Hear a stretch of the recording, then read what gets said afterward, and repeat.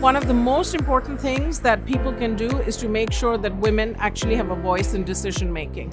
Because we know that when women are involved in decisions, you actually get better decisions. And so that applies to the private sphere, it applies to the public sphere. So I think women's leadership is actually a really critical lever for change.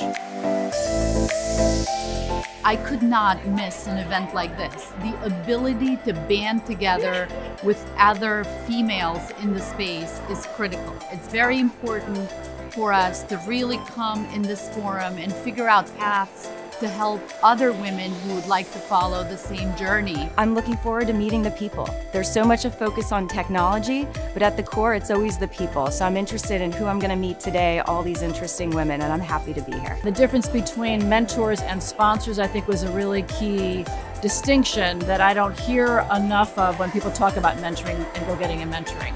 And so I just applaud Sherman for the event and hope they do more. What inspired me to come today is that the caliber of women that are going to be in the room. This is one of their signature events for New York City Women in FinTech. Every time that I come to one of these events, I catch up with people. This is where a lot of our business is done in terms of future projects and collaborations. The theme, Each for Equal, means that we each have to look at ourselves and how we can further and advance women in our communities. Some of the key takeaways for me is just sort of listening to the women that have been successful, made transitions, how important it is to take those risks, how important it is to support each other, whether that's getting a sponsor, becoming a mentor, or really having sort of a board of directors. We're not at the marathon stage yet, we're still just running to stay in place, and I think that sometimes we forget that.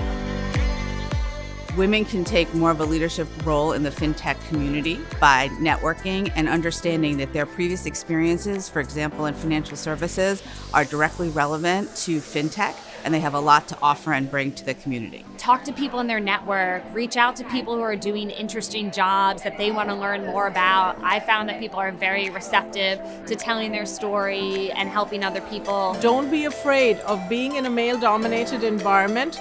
Make sure you speak up. Make sure you are doing this in a way which is really inclusive of others, and always, always pay it forward.